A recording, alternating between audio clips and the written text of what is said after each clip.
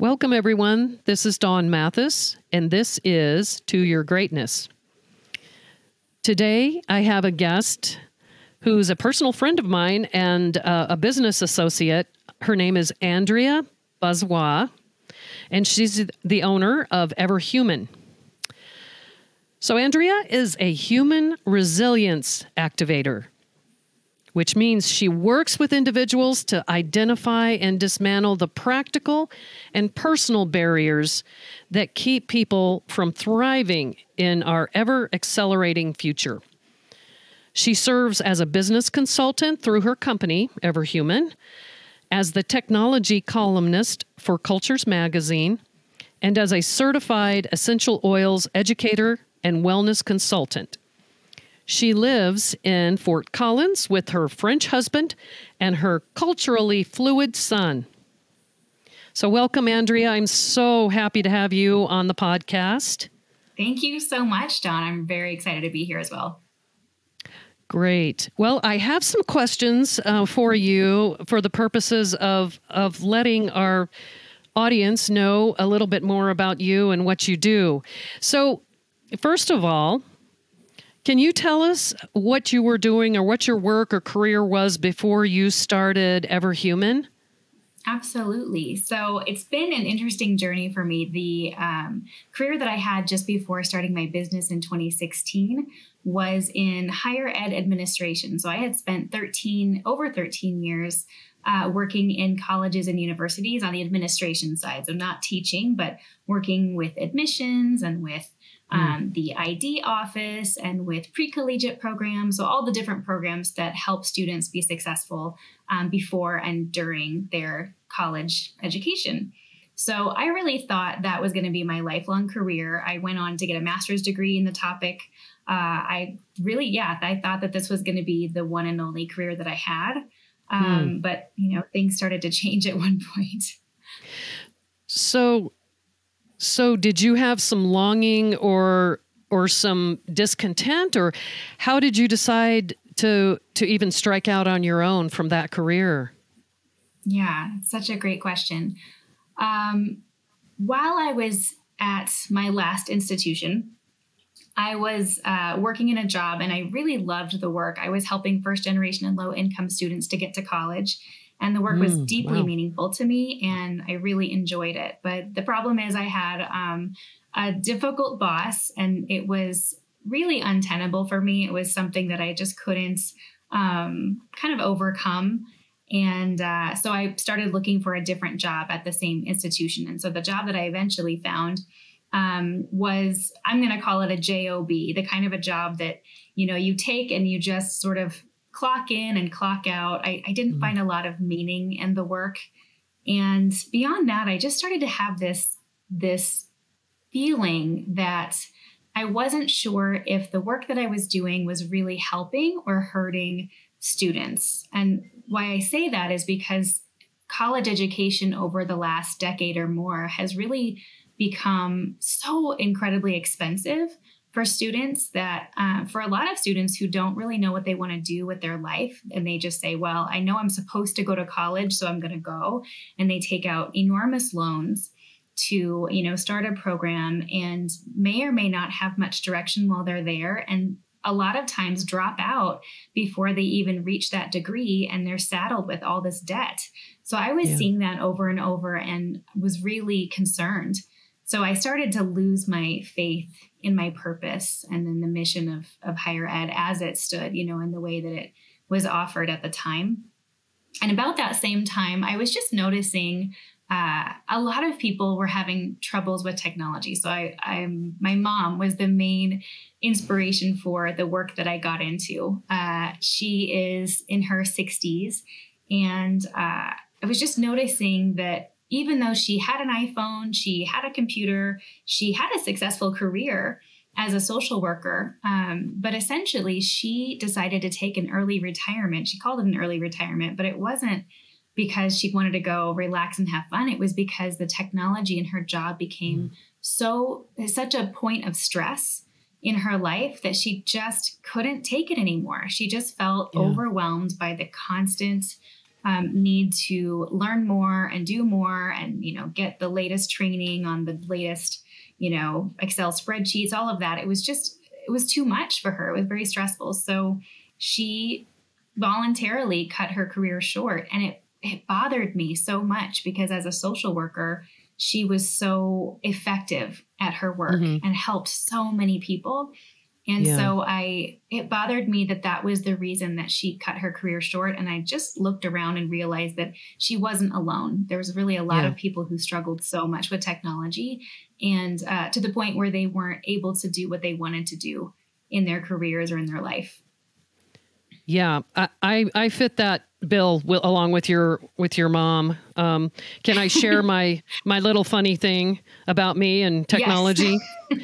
Absolutely. So when I had to start using a computer, when I first was in my first career that I had to use a computer, someone was trying to teach me how to turn it on and do all those things. And I actually thought Amazon.com was a lesbian website. So that's where I started. So and I've also heard it said, Andy, and maybe you can verify this, is that about every 2 years, what we know about technology, heck, even our phones, even sooner than that, everything is obsolete, and you have to learn almost a whole new language, and that in and of itself, for those of us who use technology only because we have to, that's extremely stressful. It sounds like that's where your mom was at. Yeah.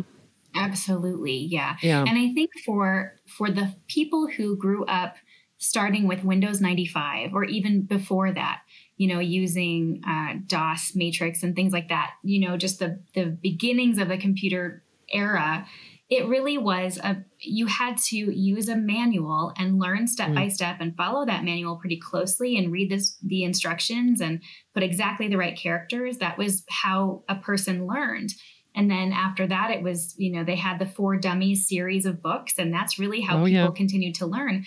But as you said, with technology turning over so quickly, it's not the way that we need to learn now. And I think that's one of the biggest problems for people who feel stuck in the digital age is they don't know how to learn technology anymore. Right. There's a quote by the Dalai Lama, and he said, "There's more to life than just its speed." And I think he was probably talking about technology. So Andrea, so tell us about your company and how it can help those of us who'd rather not be super techie, that sort of thing. Yeah. Well, so really, whenever everHuman started in 2016, the goal was to help older adults. And, that term is so difficult for me. It's hard to say, how do you define my demographic? But it's really people who I would call digital immigrants. So if you think about it, a digital native. I like that better than the age thing. Yeah. Right.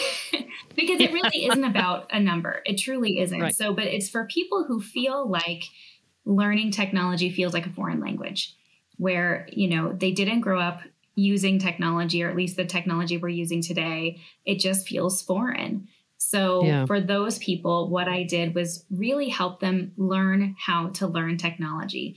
And there's really, I identified 4 different kind of quadrants of people who try to learn technology, and the one that works really well. So I'm going to go over this really quickly for your listeners, because I think this could help them.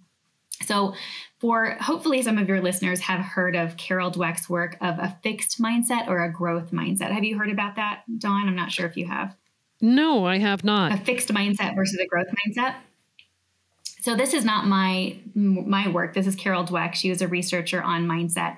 And she identified that people who have a fixed mindset really believe that in order to learn something, you have to go step by step. You have to go by the book, that there's a right way and a wrong way, and everything's pretty black and white, including their own knowledge and their own abilities. So people who have a fixed mindset believe that they were born with certain capabilities and level of intelligence, and that's not really going to change.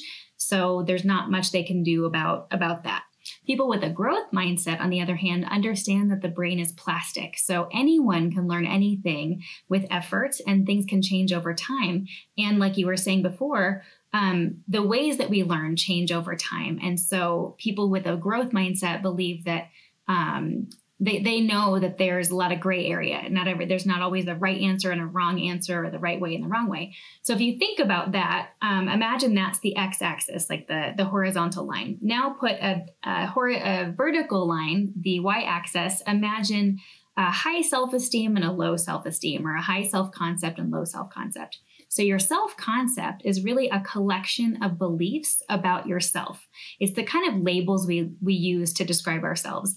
I'm a good dancer. I'm a bad singer. I'm a good friend. I'm a terrible housekeeper. It's these judgments we make on ourselves. And if that collection of stories is very positive, you can imagine that's a high self-concept. So imagine that vertical line very high on that. If you have kind of low opinion about yourself, that's low on that y-axis. So now we've put 4 different people on there. So on the bottom, a low self-concept and a fixed mindset, we have the curmudgeon. And this is the person who says, nope, I'm not going to do it. It's too hard.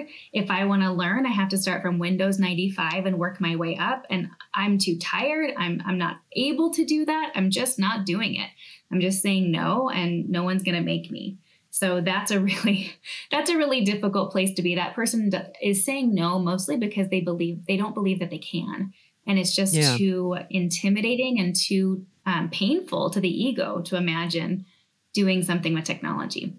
So imagine a person who has a fixed mindset, but does believe in themselves. So this person has a high self-concept. So this person is called the manual reader. The manual reader is the one who has every 4 Dummies book on their shelf, and they are determined. They want to do it. They want to do their best. They enroll in the classes. They read the books, and they say, I can do it if I try hard enough. But actually, as I said before, learning technology by the book doesn't work anymore because it changes so frequently. So that's just that person, the manual reader, becomes really frustrated. Okay, third person. Third person has a low self-concept, but a growth mindset. So this person knows not everything is black and white, but they don't believe in themselves very much. This is the wallflower. So this is the person who says, I see my neighbor doing it. I see my friend doing it. I just can't do it. I'm too old. I'm too this. I'm too that. I didn't grow up with it. It's a lot of excuses about who they are, that the story they have about themselves is really the thing that's preventing them from learning. So if you can imagine, what's the best way to learn? It's the 4th one. So the 4th one is the chef. This is the person with a growth mindset and a high self-concept. So if you imagine, how does a chef learn to cook? Well, you start by something really simple, like making toast, scrambled eggs, spaghetti, nothing fancy. You just kind of get in there and try a few things. And at the very beginning, you might use a recipe and you might follow step by step. But over time, you might say, I wonder if I try a little smoked paprika in those eggs. Maybe I can make pasta sauce from scratch. I'm going to try again. So, what happens the time that you burn the food? Do you say to yourself, see, I'm never cooking again. That's never going to happen. I'm the worst. That's the end of cooking. No, you say, I think I turned it up too high. Next time, I'll turn it down lower. No big deal. And you move on. So what I try to teach my clients with everHuman about, learning technology is that you have to treat it the way you treat cooking. You just try, just play. The stakes are really low. If you push a button and it doesn't work, it's no big deal. And it's usually not going to break. You're not going to break anything. So just push buttons, play, see what happens. If it didn't work, you can go back, you can refresh, you can shut off your computer and try again, but it doesn't mean that you aren't learning. While you're, playing and trying, you're learning that whole time and you're getting better. So that's really, in a nutshell, that's what I train people to do, is to realize it isn't their age or their skill set, it's their mindset that is the main reason they may or may not be enjoying the digital age. Yeah, it's interesting that you talk about mindset, because that is definitely one of the big topics and the keys to transformation and life coaching. It is the mindset. That's where it all starts. And so I think I used to be one of those, I don't know, the curmudgeon. Is that the worst one, Andrea? Wasn't that the worst one? Yeah, yes. And I feel like you were never that one, but yes. Well, where would you have put me when you and I first started working together? I would have put you in the category of the wallflower. So I think that you knew that it was possible to learn, but just had a collection of stories that said, it's just not my place. I'm just not one of those people who's very good with technology. And I would say there's lots of people who are in that category. So they realize that people are out there using technology. And what's so interesting, and I'm going to go back to my mom on this. My mom, to this day, she says things to me like, oh, I'm really bad at texting, or, can you do this for me? I just don't know how. And she has the latest iPhone. She knows how to use WhatsApp. She recently got TikTok. I don't even have TikTok. And she recently got TikTok and she's using that and having a blast. So those stories can be so powerful and can keep us stuck even when we surpass the story. It's pretty fascinating. Yeah. Well, it was a long time ago that I thought that about Amazon.com. I know a heck of a lot better now. And I just want to tell you that you have helped me to actually enjoy learning about technology and to also be okay with learning more and also handing it off, knowing that I have strengths that I want to develop. And the technology part, like I said, I am learning to enjoy it. I wouldn't say I'm a chef right now. I might be a sous chef. Like I'm chopping up the stuff. I'm not where I feel like I want to dabble and push buttons and things all by myself. But it's been a journey for me, and me changing my mindset so that I can be impeccable with my clients has been amazing. And I think I've come a long way in the last several months that you and I have been working together, Andy. Would you agree? Oh my gosh.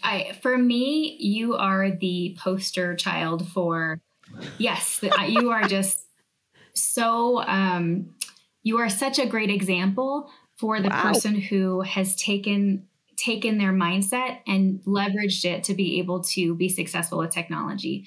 So when you and I met, you were not really comfortable using a lot of the technology, but you have a podcast now. I don't have a podcast. I know, right? You have a podcast. You are running a community on Mighty Network, which is a really wonderful community-based platform. So many things that you're able to do that I think a lot of people would be intimidated to do, but you really bravely stepped into that. So I really applaud you for that. Well, thank you. One of the things that I've learned from getting my own coaching is you do it afraid. You don't just wait until you're not going to be scared. You just do it afraid. I think Buzz Aldrin, one of the first astronauts, said that he didn't believe in courage. He believed in training. So I just think that I've been trained up in several ways by your help, Andy and Andrea, and it's like building blocks, and I'm gaining confidence in what I'm learning through you. So I really appreciate it. It's been my pleasure. It's been an honor to walk beside you. All right. Wow, Andrea, this has been very, very helpful. So what can you share with us that maybe we haven't talked about yet that would be beneficial to our listeners? It's a great question. I will say that I recently read a book by Dan Sullivan called Who, Not How. And that's coming to mind right now because I think one of the biggest mistakes people make when they try to get better at technology or anything else is asking, how do I do this? It's just the question that we ask first. It seems like the most logical question, how can I do this? But a lot of times that question makes us feel frozen with fear, just keeps us kind of stuck. It's not a very productive question. A better question to ask, and the question that I've really had, I think my clients have asked is, who can help me do this? And a lot of times we need help. We need some support because maybe there's things that we aren't seeing that somebody else from an outside perspective can see and help us with. So the clients that I've worked with, I think, are really grateful that I was the who in their life that could help them see things differently and see themselves differently. And for most of my clients, I was able to help them, a handful of times, and then they've taken it from there and been able to continue enjoying their technological life, their digital life. So I would say for people who are listening, I would want them to ask that question: who can help me? If it's transformation that they're seeking, if they want a life transformation, I think that, being able to reach out to the right who, hint, hint, I think, Dawn, you are definitely the right who for helping them, experience some transformation in their life. But I've seen you at work, and I think you've helped so many people to really uncover some big barriers in their lives and be able to achieve more than they thought was possible. So asking who, not how, I think is really the right way to go. Absolutely. Absolutely. And we talk about that in life coaching too, that the quality of life you have is determined by the quality of questions you ask. So who, and also what? What can I do to help myself learn more and empower myself in my technology journey? It's, wow, listening to you talk about it actually sounds fun. So I think it's fun. It has been fun with you, Andrea. You make it fun and enlightening, and you're very encouraging. You're very patient. So anybody who needs those qualities in someone who can help them with technology, Andrea is amazing. Thank you so much. So, Andrea, I just wanted to thank you for your time today. And everybody, this is Andrea Bazoin from everHuman, the owner of everHuman. And if you look in the show notes, you can find out how to reach her if you want to know more about what she does and how she can help you or your team at work. So this is To Your Greatness with Dawn Mathis. And thanks for joining us today, and we will see you next time.